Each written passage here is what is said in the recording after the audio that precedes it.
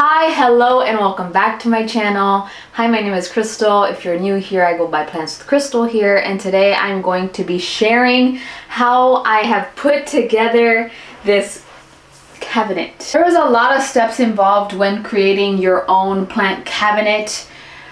The actual building of it wasn't the hard part. It was the adding the lights and the shelves and everything else included. So I figured I would share the good, the bad, the ugly, the weird, and everything in between. So I hope you stick around. So if you are in the market for your own grow cabinet, or if you are trying to switch up your own, then I hope that you find this helpful. So I'm gonna take you back to last month when we first started, and let's just go ahead and get right into it. Step number one was to organize this office, and I changed the layout. I purchased another desk because I needed a larger desk, and I decided I want to have my cabinet here, so I wanted to make space for it. So now that I kind of know the layout, once I get the cabinet built, I'll finalize everything, but now it's time to put it together. I don't have all the pieces yet, but at least I'll get it set up, and then I can add the shelves and the rest.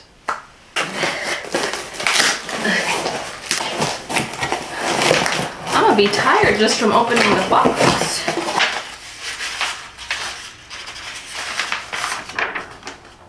Listen, come here. I want to show you these instructions. We're gonna be victimized by the Ikea instructions, okay? Every time it says one person, and then this says, okay, yeah, two people. I'm one person. Don't tell me what I can and cannot do. Ikea instructions, okay? This is me. I will have a smile like this. I will not be pouting like this. I don't need that negativity during this build. It's gonna be great. Where are the screws?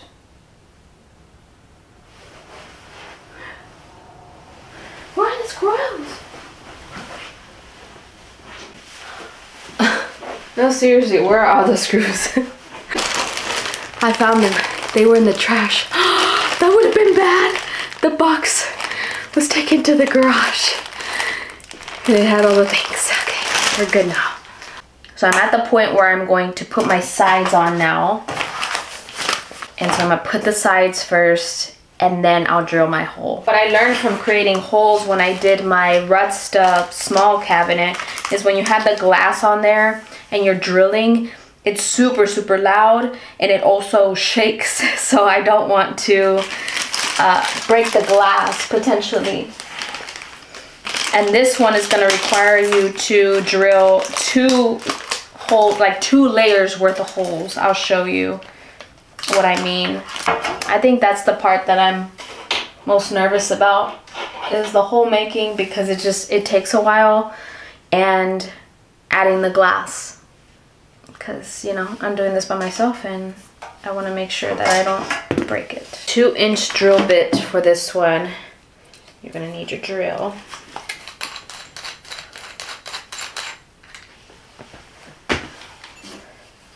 Open all the way up.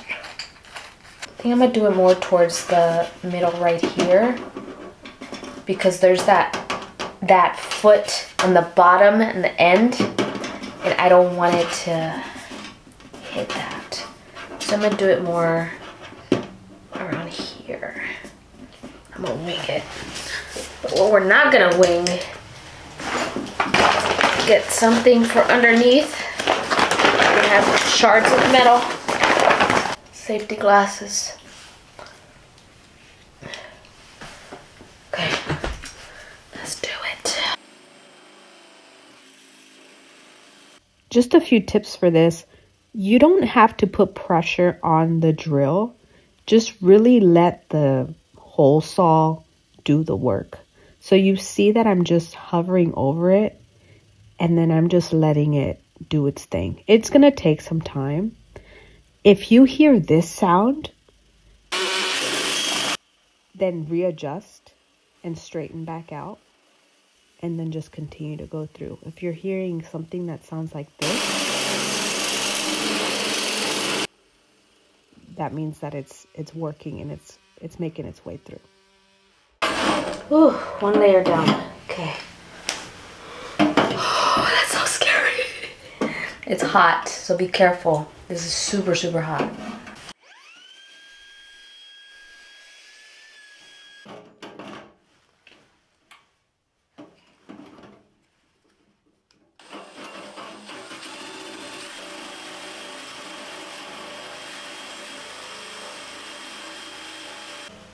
Oh, I see it! You did it! It's almost there. Okay, I'm nervous about the glass. I realized I missed these for the sides, for the door side. And so I was trying to screw one on, and I was trying to screw this one on, and it just wasn't fitting. And I'm like, what is going on? I realized there's a difference. So look at the, let me see if I can get it close here. But do you notice the lip, like the actual hole here, how it's deeper? This one is deeper than this one. Well, this one that is not as deep is gonna be the ones for the back, and the one that is, those go all along the sides. So a little tip there. Next step is to put the handles on, but I'm going to put some of the weatherproofing on it first for the doors. That way it's easier to get it. And I can always, yeah, I'll screw through the weatherproofing so that it holds on better. So let me go ahead and do that. So you just cut to size.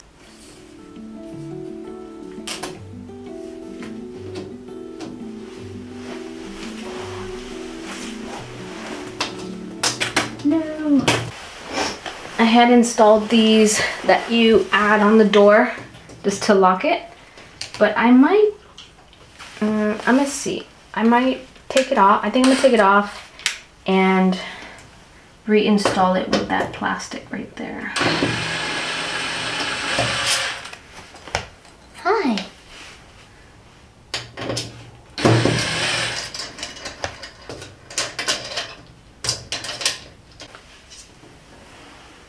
Oh, yeah. Gonna make a little hole so that the drill can, or the screw can go through it easier.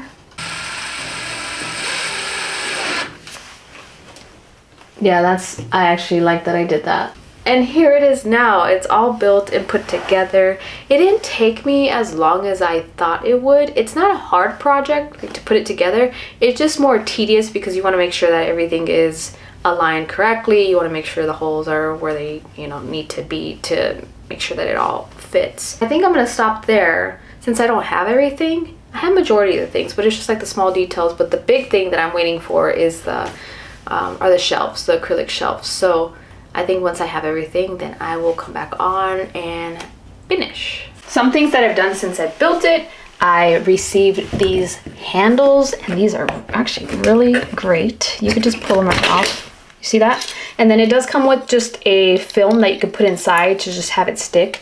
But I like to have the ability to switch out things fairly quickly if I need to.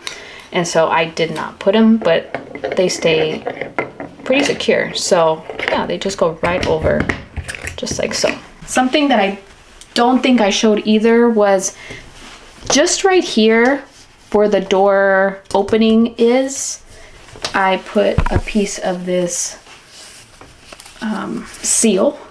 So it's white. I'm trying to do all white with just like acrylic so it looks clean.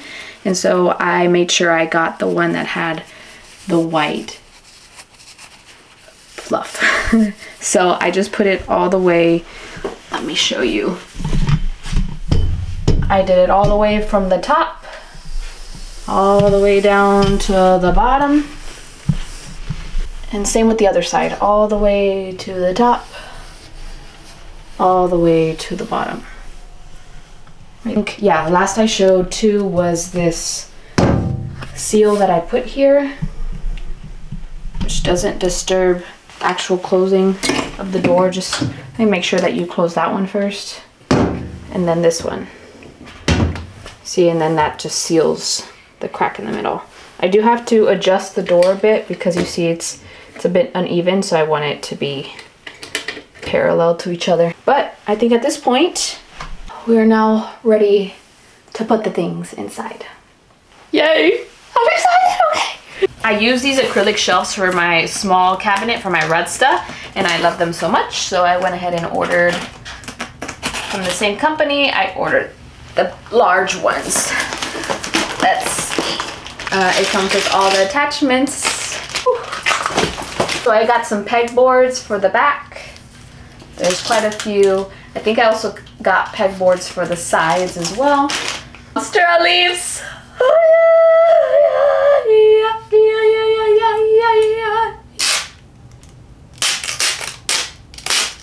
Those ventilation holes, I love them. I have to get a little snack.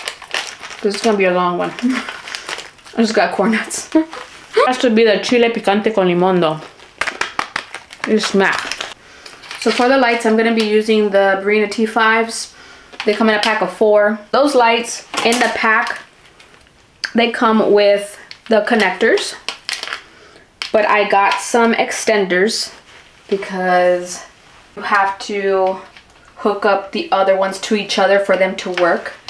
So yeah, I'll start with this first, and then the lights come with these stickies.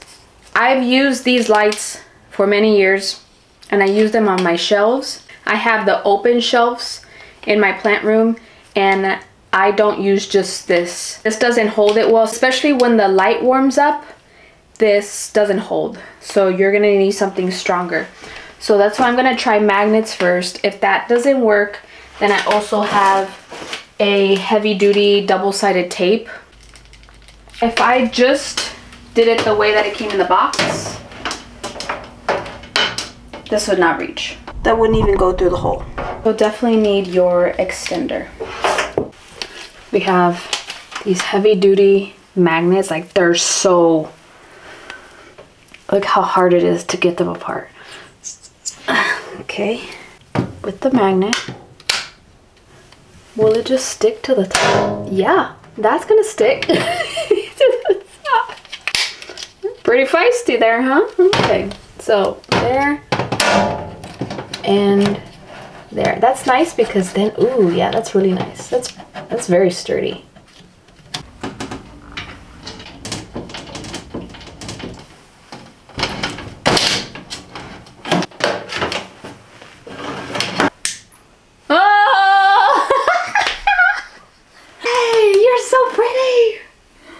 Oh, thank gosh. Okay, I was nervous. I was like, please, please. I want to put the shelves so that I kind of know what I want to do, you know? And I can know where to put the lights.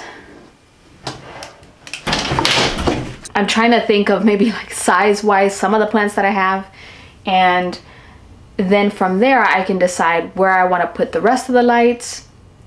And then I have the cord hiders. I will be using cord hiders so that I can make it look as discreet as possible. So I like instructions. I like to see what is there, how to do it. And this, you have to really see what kind of setup is gonna work for you. Obviously you can change it around as time goes by, and that's the nice thing. I'm just gonna sit with this for a while, see what I wanna do, and then I'll show you what I did. I'm gonna walk away from the lights for a bit and put the fans up. And so what I decided to do, I have these magnets and they have a little hook that you screw on. And so I kind of want the fan to just be hanging in the corner like that. So then I just found a zip tie. I'm just gonna see if this works the way that I thought it would in my brain. Oh my, that is so strong. Wow. I I could just hang it like so. So I think I'm gonna have 3 fans. Definitely want airflow. That's super important. I'm not going to be using a humidifier. Right now, I'm just trying to conceal some of the cords. I'm using this cord cover. So it comes with the sticky, and then you cut to size. I already pre-cut. Oh, I cut that really good actually. I just cut it with scissors. I had these shears, but they worked really well. So I just used that. Cut my cord or my sticky to size. Stick the one piece where you want it against the edge. I had to cut it a little shorter. This thing sucks. I took the shelf down, much easier, because you have to have some kind of space to be able to slide it in. There we go. Good. Better. Yay! It'll look like that. You won't be able to see the cord right there. You see? Cool. Okay. Okay, cord management for me has been a nightmare. It doesn't stick for very long. Like even if I'm tugging on it, right now it's staying put. But any little pressure I was providing, it would just unstick. So, I mean, it looks okay now, but it's not on. This is another example of what it looks like. So it's just not sticking.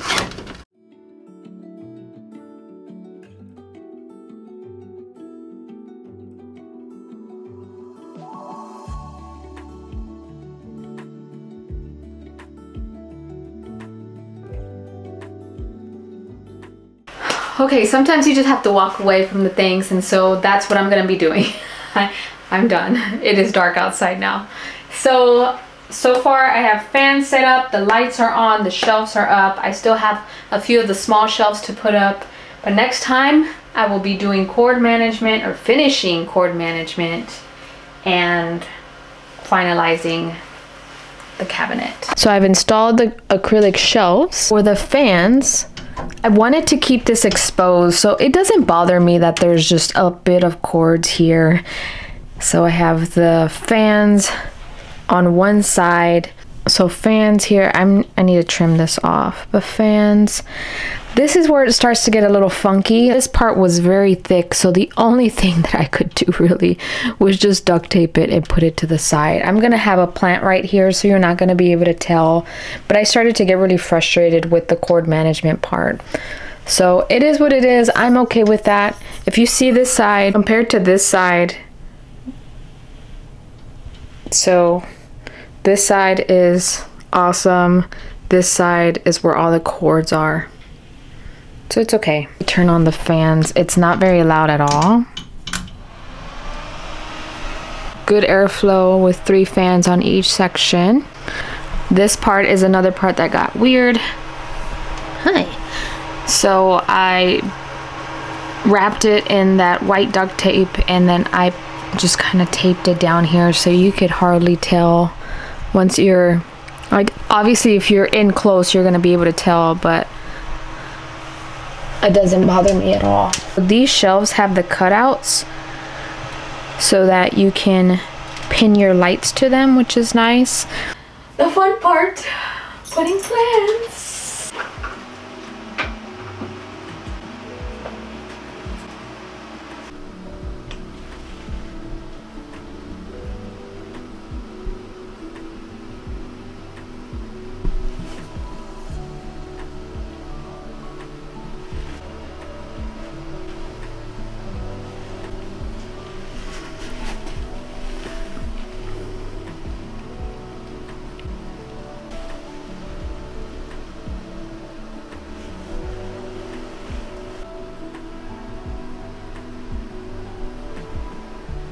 We are now at a stable 66% with humidity, which is where I want to stay. I want to stay about 60 to 70% humidity. If I want to add more humidity or get it higher, then I'll add more plants. So so I don't want to use a humidifier for this. And I still have a lot more space for plants, luckily, so this is what we're looking like right now. So I hope you enjoyed.